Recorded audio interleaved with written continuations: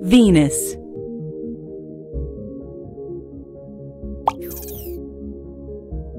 Venus is the third brightest object in the night sky, seen from Earth after the Sun and Moon.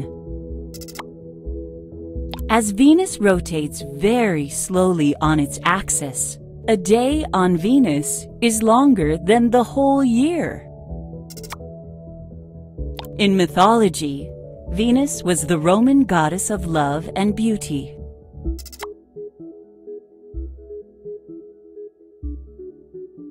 Meet Venus, the second planet from the Sun. It is very similar to the Earth.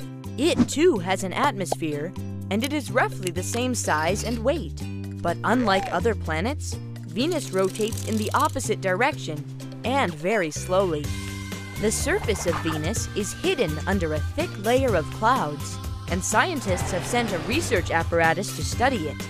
It flew there for a whole 4 months, but couldn't even hold out for 2 hours. The device exploded in the atmosphere because the pressure on Venus is almost 100 times greater than on Earth.